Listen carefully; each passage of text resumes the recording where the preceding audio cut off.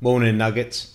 I wanted to make a post today about something that keeps popping in my head over and over again.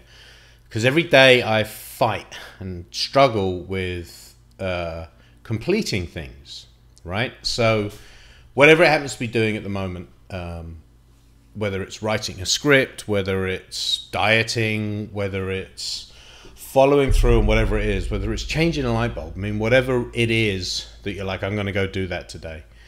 I often don't, right? I struggle with it. And even when I am doing it, I feel like it's just a constant battle against it. And I think one of the reasons that I have that is I have a lack of determination. And I believe that that's something that happened in childhood. So I wanted to talk about how important I think that it is that you teach your kids determination. I don't have kids, so I realize that kind of immediately takes me out of the running on opinions about kids. But I still think it's valuable life experience from someone who didn't get determination instilled in them at an early age about how it can affect your entire life, right? Not making excuses, it's something I should fix. I certainly should have fixed by now, but I should never stop trying to fix it. But I look at a lot of the success stories I see, and it doesn't have to be financially successful. It doesn't mean you have to become president or a massive success in a traditional American way, right? Which is, how big is your business? But just success as a person on a personal level, I think it comes down to determination, to stick-to-itiveness. Do you have the ability to set yourself a task and then make sure you see it all the way through to the end? I don't. It's an achievement for me if I reach that, as opposed to my norm. And I think in order for you to be successful in your life, it has to be your norm. So I think, you know, I've said it to my friends with kids. My best friend Jarrett, I said, you know, whatever you do, teach them determination. I didn't have it as a kid. And there are so many things that I feel I could have done and should have done with my life that I didn't do, you know. The other day, my wife asked me, if you could start all over, what would be your career? What would you want to do? There's lots of things I want to do, right? But one of the first things I said is to be an astrophysicist. I'd love to do that. I dropped out of school when I was 14 and a half, 15.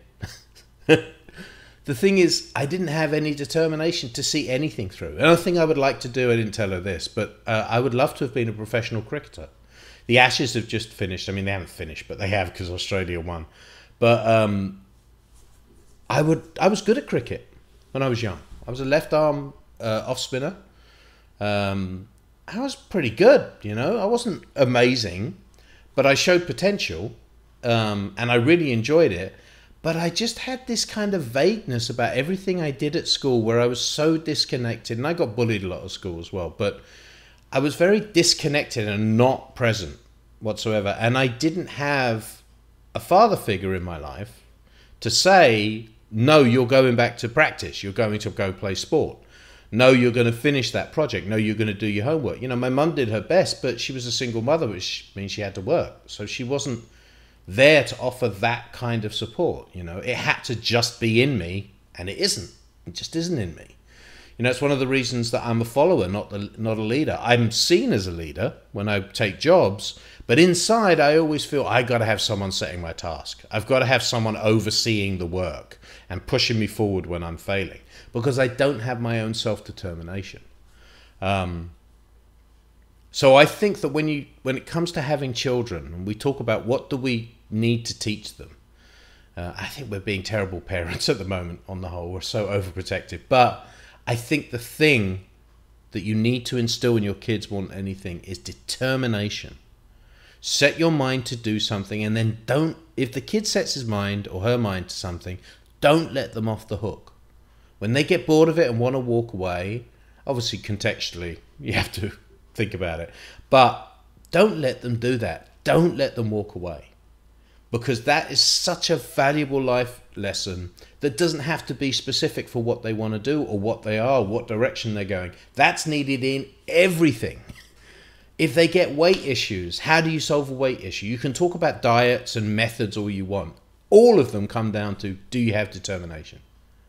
Do you have the willpower and the ability to say, I'm going to change this aspect of my life? And that is true for everything. And if you don't have it, if you don't have that father, in my case, father figure, I felt that was missing. If you don't have that driving force naturally within you, and you don't have that person, that adult in your life, that big brother kind of thing that says, you've got to complete this, you'll suffer your entire life with that. It will be a struggle. You will constantly be fighting against yourself. Because, you know I should have it.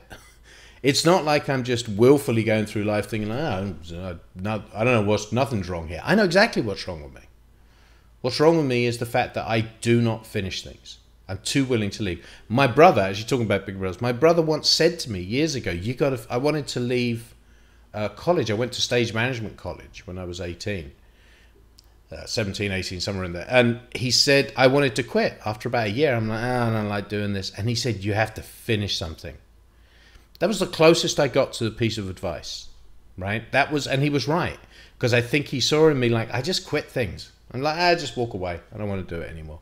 And in some parts of my life, that's fantastic. And it makes me very liberated and free. And that guy just does what he wants. It's cool. But it also means that I don't achieve what I want. I do what I want, but I don't achieve what I want. Because I don't see things through to the end. My wife achieves what she wants. It's amazing. It's amazing. She has that determination, that stick-to-itiveness. Although not totally. There's a big part of her that fails in it too. It's probably why we love each other so much. But yeah, that was it. It's just a brief note to say, if you're wondering what to teach your kids, teach them determination. Take it from an adult, nearly 50 years old. I struggle with it every day. I'm trying to get ready to go to work right now, to go right. And I'm just like, I don't want to do it. I'm fighting myself. And that whole idea of it takes 2 weeks to form a habit, that's bollocks. That statement was made by people who have determination. It doesn't. The habit never forms. And that is exhausting. If you don't have determination, the habit never forms. And that's very, very tiring. All right. So, back on the road again. Self-determination. I wish there was a mental switch you could flick. I want maybe I should get a hypnosis or something. I want something turned on.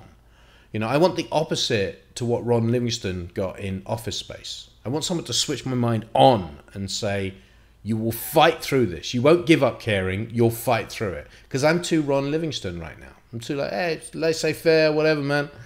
I need to start being the other way around. If you know how to do that, I'd love to hear it.